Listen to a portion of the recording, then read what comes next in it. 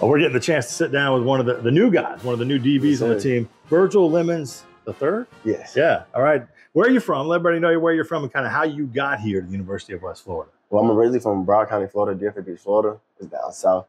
And I got here through the transfer portal. Coach Ramsey hit me up when I got in the transfer portal. He showed me a good time, and I ended up here.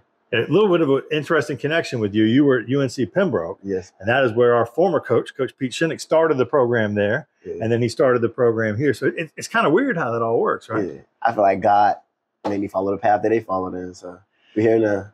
What did you think of your experience at Pembroke versus kind of what you've gotten into here at the University of West Florida?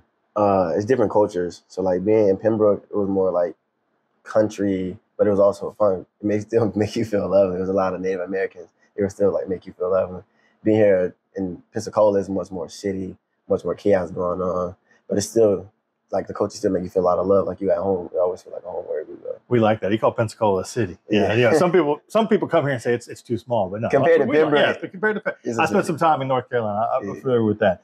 Talk about, working into this defense. Coach Cavell Connor and that defensive staff, Coach Mello, Coach Rimza. I mean, they've changed kind of the dynamic of this defense, going from a 3-4 to a 4-3. Yeah. Aggressive style. Does that fit you? Yeah. It helps me with the D-line being so good. They get so much pressure on the quarterback. The ball's coming out quicker. It's harder for the receivers to get in their routes. So that's helped us a lot. You had our first interception of the season in the home opener here against Kentucky Wesleyan. Take the viewer and the listener through what that is like as a DB when you see that ball and you got an opportunity to break on it and make the play. It's crazy. It's one of the craziest things I ever did. So in the game, I just seen the ball in the air, and then the defensive back room, he said, like, see ball, get ball. So I seen it and I got it. I just jumped high as I can to get it. And when I caught it, I was like, I caught it. And I was so surprised. I tried to act so cool, but it was a great experience. Every time it's a surprise when you get your hands on the football like that, whether it's a fumble or an interception. The defensive backs in that group, in that room that you just mentioned, man, there's some talent in that room and some size like we haven't seen here. You got corners that are 6'4" and 6'1". I mean, it's a different group, but very athletic, and you guys compete. Yes, sir. What's that like working in that group? It keeps you on your toes every day, knowing that you got somebody right behind you that's just as good as, or sometimes even better than you. You got to compete hard every day to keep your spot. So, like, Eli Williams is a 6'4" corner. He's so good. Like, even in the film room, sometimes I don't even watch myself. I just watch him, knowing that he's so good I can learn from him. We can all learn from each other since we got different techniques. That's a wonderful thing to have on the team. You guys have given up just a field goal in each of the first 2 games. Yes, sir. Is that a point of pride, or is it more like, we wish it was a 0 up on that board?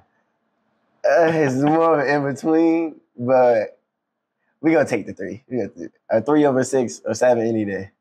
This is a big game, going over to Florida A&M. And, for a lot of guys that maybe have come down from the D1 level to play at this level through the portal, or someone like yourself who's come, D2 to D2, this is a chance to show off and show out a little bit. But it is just another game, as Coach would say. What's the momentum and the vibes, as they say, going into this week? Some people, like, a lot of people say, since they're D1, they can be more athletic. I don't think that changes nothing between us, D1 and D2. I think we're just going there, we focus on our stuff, and we keep playing how we keep playing, and we'll be unstoppable. No one can stop us. Always like to ask the players, when you're traveling, when you're getting ready for the game, what's Virgil got on the headphones? What's on the playlist to get you right? So this week I've been listening to a lot of band music, but my game day song probably be Father Scratch Your Hand by Kanye West or SZA by Snooze by SZA. There you go, getting it right. And then what do you like to eat? If you get to choose the meal for the team for pregame leading into it or the night before, what's Virgil choosing?